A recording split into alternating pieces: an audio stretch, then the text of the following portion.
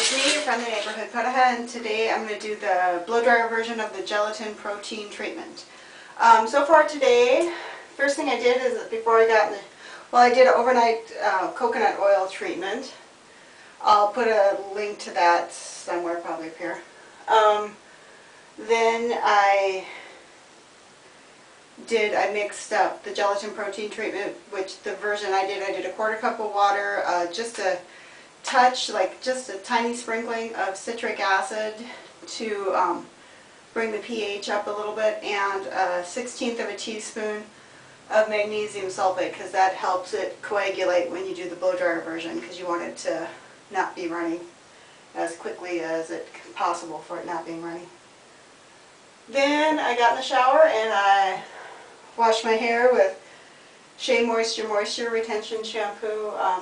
You technically don't have to shampoo, but it's best if you do, because the protein treatments go on cleaner hair, especially if you're going to go to the trouble of doing the super strong gelatin protein treatment, then the heck. So I'm going to start to apply it now. I'm wearing this instead of my sweatshirt because I know for a fact that if you get gelatin on your clothing and then it dries, like from the blow dryer, it's never ever coming out. It's going to stay hard and crunchy forever. So wear something that you don't care about. Even though I might look naked in the preview picture. Sorry, creepy people who wanted to see me naked. I don't think that that would be a very high number of people that would want to see me naked, and I doubt that they'd stumble across this video. But if you did, hey! A trick for applying this is a lot of people take and put it in a squeeze bottle, and I think that's probably the smartest way to do it, but I don't do it that way because that would require some forethought and work and whatever.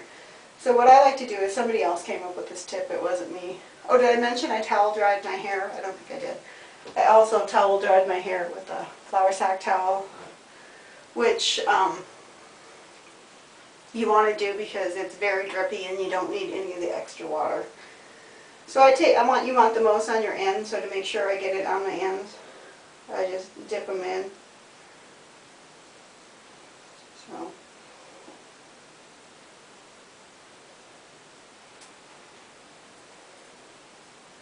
I hope I don't get any of this stuff on my pajama pants.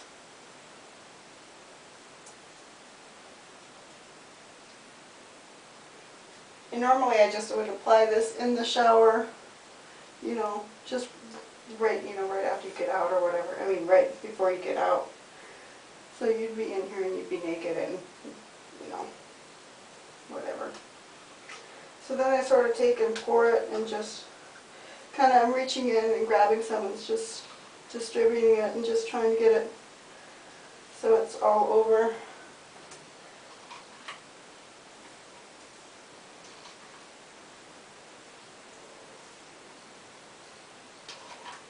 Get it, make sure I get it in the front and get it everywhere.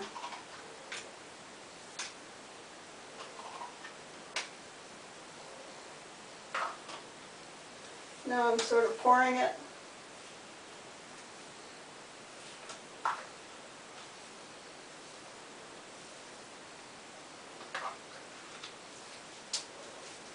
And pressing it down the hair to distribute it.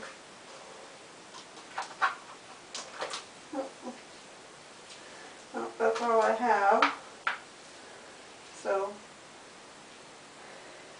make sure it's distributed pretty well. Now, when my hair was shorter, I just sort of put it up in a bun, squash it up against my head, and call it a day. But I found that now that my hair is longer, my hair is also thin, keep in mind, so that might not work for you if you had thick hair. You just want to take and kind of make little, maybe I'll just make little buns just to make sure they stay a little better. And squash those as flat to my head as I can, because if it's too thick, it just doesn't ever want to dry. Be careful not to slip too, because I can feel the tub is pretty slippery.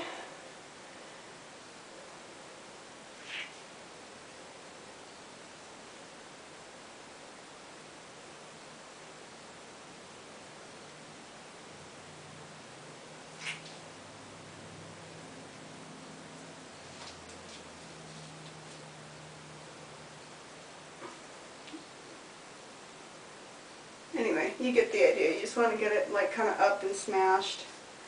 And maybe I've even got a clip in here somewhere. I'll take and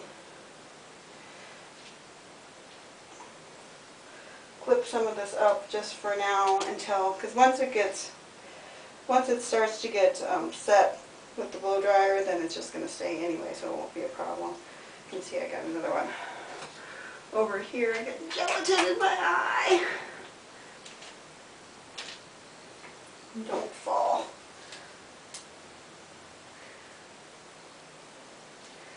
So, anyway, I'll be back. Stay tuned. Okay, so the next step is to blow dry. You also want to have a rag handy for drips, like the rag also that you just don't care about. Let's see if this is going to go back with these ones. So you're going to start on low until it kind of sets. It'll start to get hard, so you can tell it's not going to move. And then you can turn the blower up to high.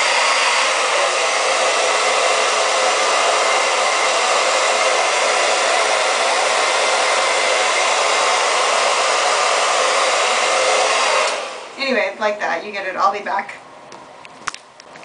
Okay, so as this is starting to dry, I'm just trying to get it as flattened out. You know, it'll start to stay easier, and start to just flatten it out as much as possible, because you don't want it to be thick this way, because then it's hard to get it to dry.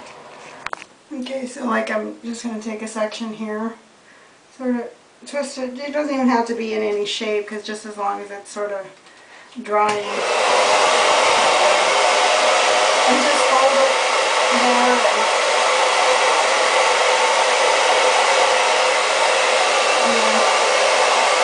Just hold it up there until it starts to hold from the heat of the dryer, because it'll set it and the gelatin will start to hold it. And that seems pretty flat. I don't think I need to flatten that one out anymore. I've done these already. And that's probably enough to hold it. I'll be back. Okay, so then as soon as you've got it so it's staying well enough, it's not blowing around, that it's set well enough that it's not blowing around, you can turn your blower up to high to just get it dry. What I'm going to actually do is I'm going to go sit under my hooded dryer. But I can show you that like now.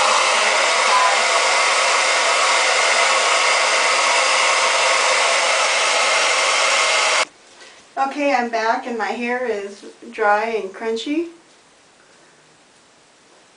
So, and this is gelatin, it's not a skin disease. So I'm going to show you how to rinse it out. Now, first I need to point out that you should not do a protein treatment unless you really know you need one, especially not this one, because this one is super strong. This is for people who have very fine hair that needs a lot of protein, very damaged hair that needs a lot of protein, or maybe if you've got a lot of kinks in your hair. But this blow dryer protein is one of the strongest proteins out there, and if you do it on the wrong kind of hair, like coarse, low porosity hair, you're not going to be happy. It's going to be dry and breaking and not good. So anyway, so I mixed up a deep treatment. This is honey and some oils and some little bit of shea butter and some Ren Pure Organics conditioner, and I'll put that in my hair after I rinse it out. When you rinse out your hair, as you're going to see, you have to kind of rehydrate it a bit with the water so it'll come out, because at first it seems like it'll never wash out, but then it does. And I'll just rinse it out, and there's not really a whole lot to watching that. And then I'm just going to dry my hair with a flour sack towel, put my deep treatment in, and style as usual. So feel free to stop watching now, because there's not a whole lot of interesting left. But